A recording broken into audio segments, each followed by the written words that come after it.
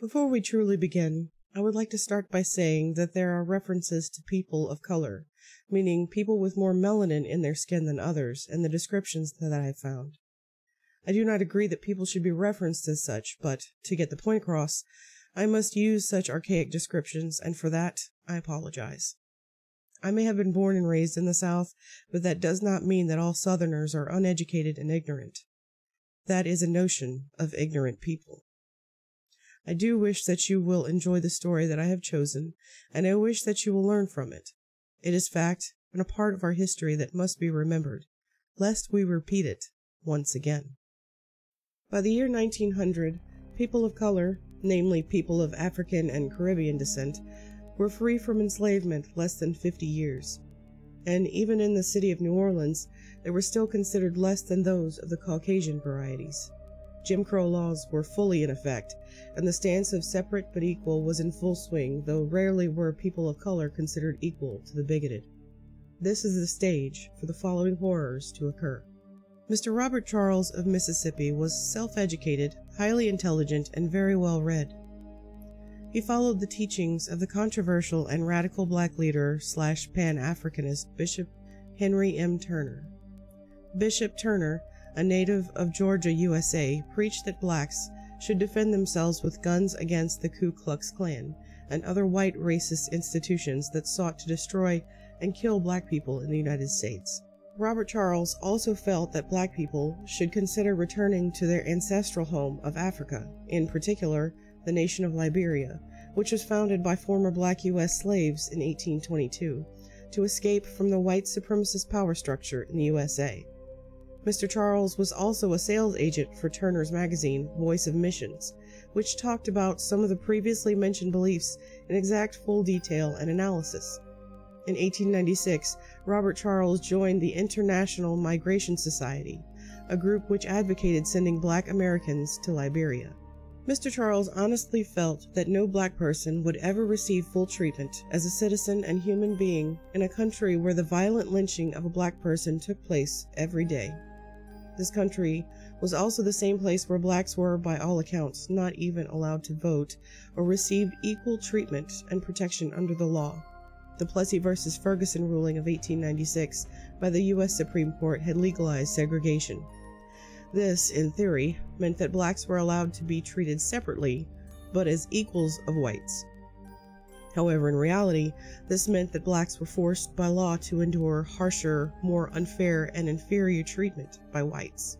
One day, Robert Charles became infuriated after hearing the grisly news of the fate of a black man in Atlanta named Sam Hose. Hose was ruthlessly lynched by a large white mob for killing his white boss in self-defense and allegedly raping his boss's white wife. The rape allegation later proved to be false, as Mr. Hose was nowhere near the house at the time the alleged rape took place. The lynching of Sam Hose, by all accounts, was very gruesome and traumatic.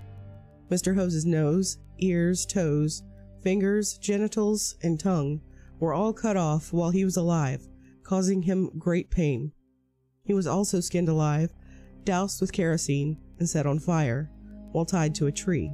Hose's mutilated body parts and postcards of the tragic event were later sold at stores, picnics, and other functions throughout the Atlanta area.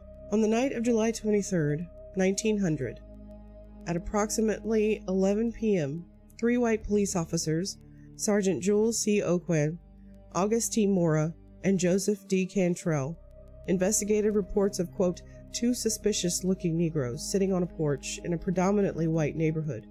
They found Robert Charles and his roommate, 19-year-old Leonard Pierce, at the scene. The policemen questioned the 2 men, demanding to know what they, quote, were doing and how long they had been there. One of the 2 men replied that they were waiting for his girlfriend and her female companion. Charles stood up, which the police wrongly took as an aggressive move. Mora grabbed him, and the 2 struggled. Mora hit Charles with his billy club. Mora and Charles pulled guns and exchanged shots. Reports are unclear on who drew first. Both men received non-lethal gunshot wounds to the legs. Charles fled the scene to his residence, leaving a trail of blood.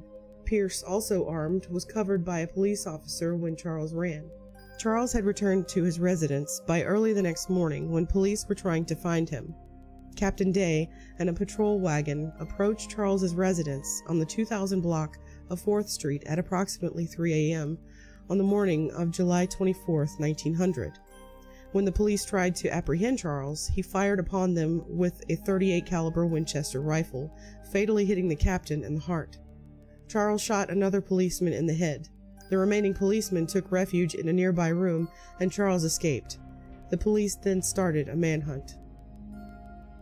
At the start of the 20th century, the population of New Orleans was recorded in 1900 as 730,000 white and 650,000 Negro by the 12th census of the United States.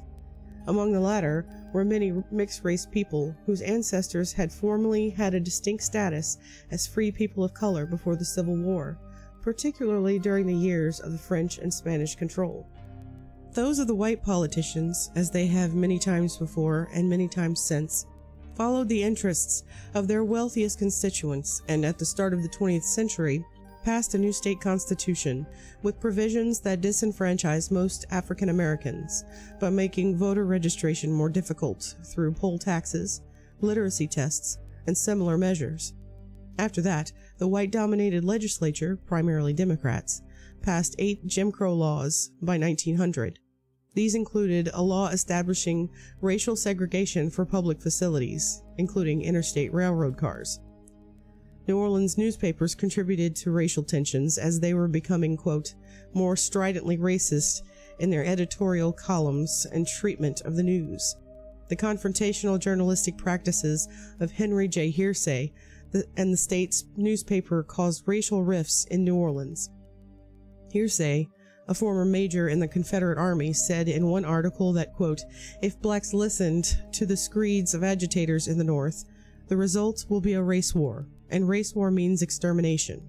Then the Negro problem of Louisiana, at least, will be solved, and that by extermination. And that is the most disgusting thing that has ever come out of my mouth. On July 24, 1900, a large crowd of white people gathered on 4th Street in New Orleans, where the policemen were killed. There were shouts for lynching Charles, but the crowds dispersed when they were falsely told Charles had been located and jailed. The next day, the acting mayor announced a $250 reward for the arrest of Charles while issuing a proclamation urging peace. New Orleans papers, particularly the Times-Democrat, blamed the black community for Charles's crimes and calling for action. In the following days, several riots occurred as mobs of armed white people roamed the streets. On the night of the 25th, they killed 3 black people and wounded 6 more so severely they had to be hospitalized. 5 white people were also hospitalized, and more than 50 people suffered lesser injuries. Charles had taken refuge at 1208 Saratoga Street, which, at this present time in March of 2018, is an empty lot, where he remained safe from police until Friday, July 27th. The house was quickly surrounded by police after they learned that Charles was there. Throughout the day, the police fired on the house, where Charles sporadically returned the fire. By the end of the day, Charles had shot a total of 27 white people in the course of the week, 7 fatally. 4 were policemen. The police decided to burn down the building to flush out Charles. As he tried to escape, he was shot by Charles A. Noiret, a medical student and member of the Special Police, which was a militia police group of volunteer citizens. The policemen and other white bystanders continued to shoot Charles's dead body a total of 37 times. When they dragged his body outside, a mob of bystanders beat his body beyond recognition. Mobs in New Orleans continued to rampage against blacks after learning that Charles had been killed. Police had difficulty taking his body to the morgue as angry white mobs tried to mutilate his corpse. The mob killed several African Americans and burned down the Tommy LaFon schoolhouse, known as, quote, the best Negro schoolhouse in Louisiana. Fred Clark, who had told police where Charles had taken refuge, was assassinated several days later by Louis Forstall, a supporter of Charles. The rioting finally ended after New Orleans Mayor Paul Capdeville deputized 1,500 special police and gained assistance from the state militia. The events in New Orleans had ramifications beyond the state. Lillian Jewett, a young white member of the Anti-Lynching League, was fundraising at a Boston, Massachusetts meeting hours after Charles's death to raise money for those who had been injured. The Louisiana Press represented this meeting as, the Times-Picayune put it, insane ravings at a Boston meeting. A group of wealthy young white men from New Orleans had formed the Green Turtles the previous year. This group required an oath of allegiance to white supremacy and the Democratic Party. This group's subsequent threats on Jewett's life prevented her traveling any further south than Richmond, Virginia. Whites intensified and increased the reach of racial segregation after the Robert Charles Riots. In 1908, the legislature passed a miscegenation law prohibiting interracial marriage or domestic partnerships. This was part of what was considered a progressive movement, influenced also by eugenics. Many states passed similar laws in those years. The city established racial segregation in jails in 1920. The Catholic Church established a segregated parish in downtown New Orleans, the Congregation of Corpus Christi. Racial violence and hate crimes increased in frequency. New Orleans jazz pianist Jelly Roll Morton recounted the 1900 riot in his 1938 oral history recorded for the Library of Congress. Lynchings were still high at the turn of the century as southern states disenfranchised blacks and imposed legal segregation. The agricultural economy was not doing well, adding to economic and social tensions. Later, jazz and blues musicians paid tribute to Robert Charles and his heroic stand by playing a song entitled The Ballad of Robert Charles, a song which cemented Robert Charles's place as a black folk hero for many in the black community. Unfortunately, the song is lost to posterity because many musicians, quote, forgot the song due to fear of retaliation from white patrons and white people in general. Many whites, as well as some blacks, were eager to forget and not address the causes and effects of that particularly sad episode in American history. It has taken many decades, nearly an entire century, to get as far as we have toward total equality.